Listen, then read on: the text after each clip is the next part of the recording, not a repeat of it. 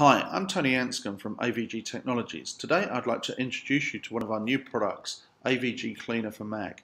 Available from avg.com, Mac tab on our website, and as you can see, AVG Cleaner for Mac is listed here. If I click on this, what you'll see is this big green button right here in the middle where I can actually click on this and download from the Apple Mac Store a completely free utility for cleaning up temporary files. I'm not going to take you through the download process. I've already got the product running on my machine, and I can actually go directly here and show you it running.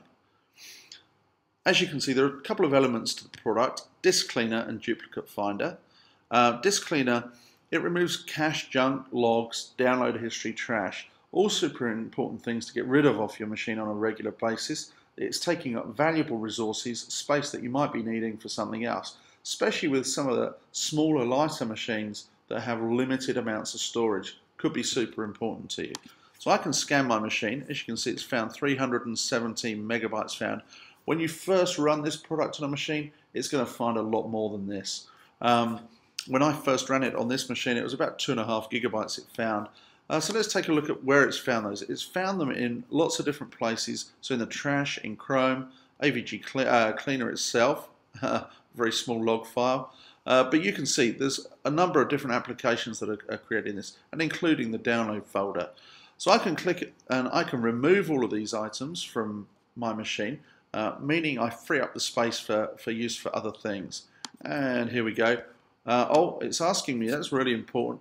Now I can't actually clean it until I close down, for example, Chrome, because I can't clean temporary files from Chrome until the application is actually closed.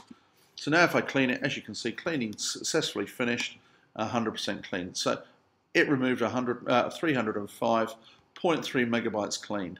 Now Duplicate Finder is super important as well. I'm not very good at times about, I'll download photographs from my camera.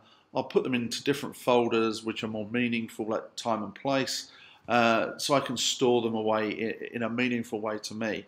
However, a lot of time I don't go back and delete the originals, so I can scan my machine for duplicates. Now it doesn't necessarily mean the files have to have the same name, they just have to have the same content. So it's kind of looking at the DNA of the file as opposed to the actual file name.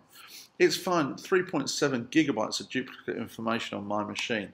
I can come in here and I can start viewing it. As you can see, a lot of these are movies. Movies we've made. Oh, there's a small movie of my son that's been made here. And you can see there's a lot of things I can do to save some space.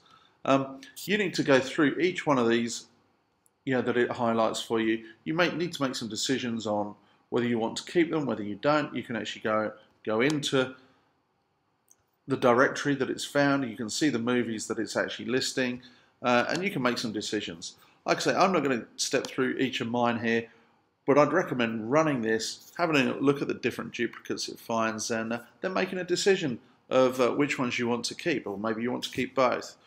So that is AVG Cleaner. Very simple to use, very, very intuitive. Run it on a frequent basis.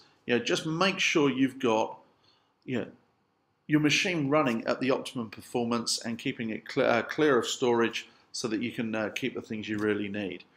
While I'm here, the other product that you may have noticed on the AVG website was AVG Antivirus for Mac. Strongly recommend you go and take a look at the video we've made for that one and download that product as well.